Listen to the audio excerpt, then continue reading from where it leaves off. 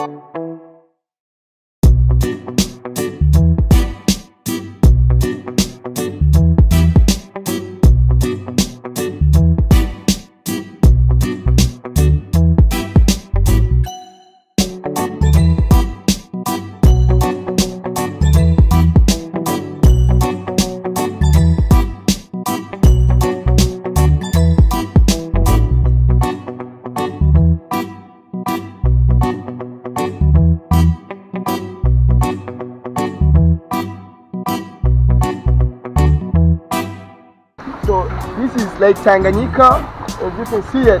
Okay. It is the deepest lake in all over Africa. Alright. Actually, the deepest lake in all over Africa. It actually connects more than it connects three countries, like Congo, Burundi, and Tanzania itself. Okay. People use this lake for their daily social activities, like fishing, like even like drinking some water with it. You cannot believe that some people drink some of this water without even boiling it, and it's not really safe for people that are actually living in Kigoma. Are you serious? And I'm serious about it. Yeah. And what about this boat? Can you tell us about this boat, please? Yeah. So this is the boat that actually people use for, you know, like making an income. Like you see the guy over there. Okay. The boat is actually having some holes over there that makes the water come inside. Okay. So the guy, what he does most of the time is he comes here and he cleans up the water and take the water outside so that the boat won't sink. So that's what he does every single day to make his living. All right, man. Yeah, and he's getting paid more than like $5, man. You cannot believe it. $5? $5. That's how much he's getting paid every day. Wow. Yeah, just because.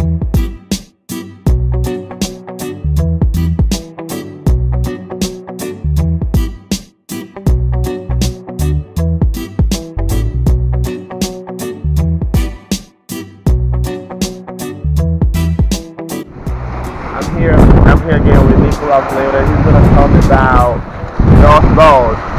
I don't know about them. Nicholas, can you tell me about Yeah, so those are the fishing boats, as you can see them, and that's the machine, the engines. You know, I'm not really an expert. I cannot really talk a lot of stuff about them, but that's the engine. That's what they use on the boat to make the boat work.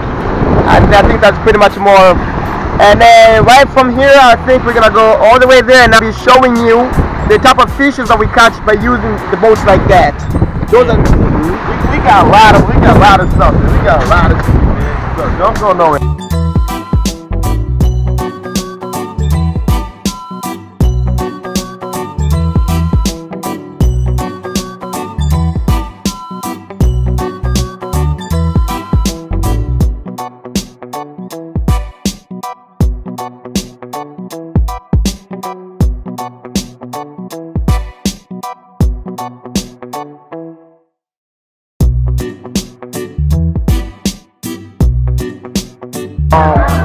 It's Hey Hoodnews, Hey Hoodnews Radio. Right now I'm going to buy a palm oil. I want to show you guys the palm oil, the oil that we use here in Africa.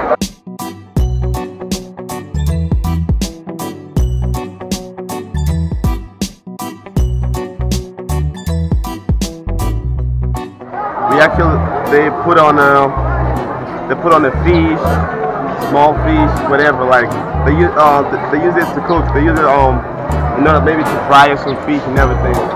So it's a 500 shilling, like a half of 50 cents, and this is a 500.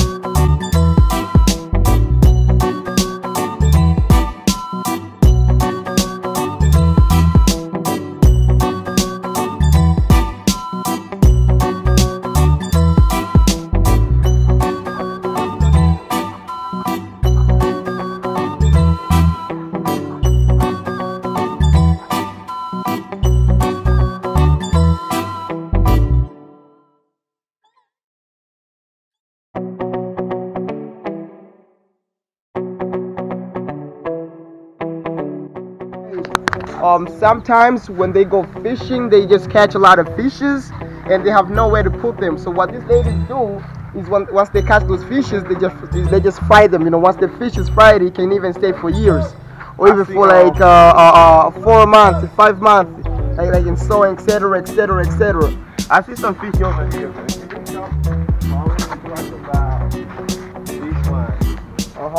Yeah, there's a lot of fish over here. Actually, it's not really like a straight up burning, but it's like she's burning them for a little bit so that the fish can like really straight dry on the outside, so that the fish can stay longer enough without getting bad. Okay, I see a lot of fish out there, bro. Yeah, that's pretty much more of the same thing.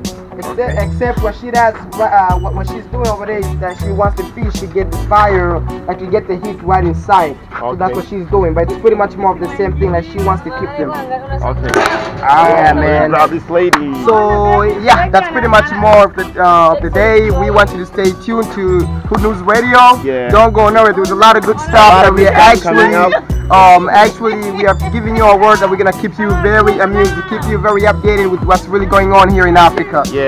So the next day we are actually gonna go to the same city. This is actually Kibirizi. We're just gonna go to Kibirizi Market. Yeah. And then keep you guys updated with what about all the people selling some dagar. This is the mama. She's our mama. She's African mama. She's hustling. She's trying to get some money, man. She's hustling. Yeah. She's trying to get some money. So this is Mgebuka. Yeah, Mgebuka. Let's grab this. This together. is actually found in Kigoma. You were never gonna find this kind of fish anywhere except Kigoma.